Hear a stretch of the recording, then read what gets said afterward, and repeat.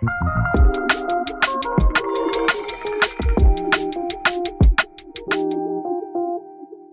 I say the word COVID, what do you think of? Bad. The what? It's a motor worry. It claims people's lives without permission. I lost friends, relatives and colleagues. Baie mense het hulle werk verloor. And we've seen a dramatic rise in homelessness, people on the streets, people literally don't have food on the table. When I say COVID vaccine, what do you think of?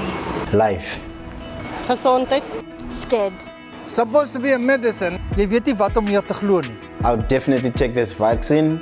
Absolutely, I will definitely take the vaccine. Ek sal die inspuiting vat, nie net vir myself, maar ook vir die gemeenskap. I want to protect my family, I want to protect my workmates.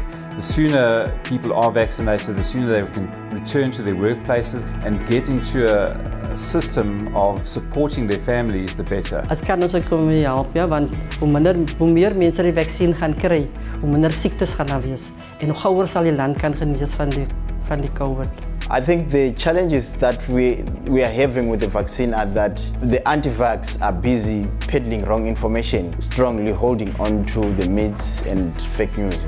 As daar iets fout is met die vaksin, sal die gesondheidsmense dit nie toelaat nie. So ons hoef oor niks te bekommerd te wees nie. The fact that any vaccination contains a small component of the virus to build up your antibodies is normal. I think that's the same as every vaccine we've ever gone through. So I don't see any downside, I only see upside.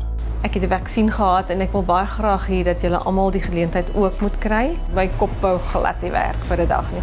Maar net vir 'n dag, volgende dag was ek weer my ou self. Kom ons vat hande, kom ons doen hierdie ding. Kom ons sorg dat Suid-Afrika sommer vinnig al sy mense ingeënt kry. Kom ons werk saam deur seker te maak dat ons hierdie infeksie te bowe kom en ons keer dat ons geliefdes verder moet siek raak en sterf en ons kry ons ekonomie weer aan die land. So when I lump together all the side effects that have been described to date, those very rare and even those mild, moderate side effects that we know occur with vaccination, there is no doubt that the disease COVID-19 far outweighs in terms of risk and problems this group of potential side effects that may occur with vaccination.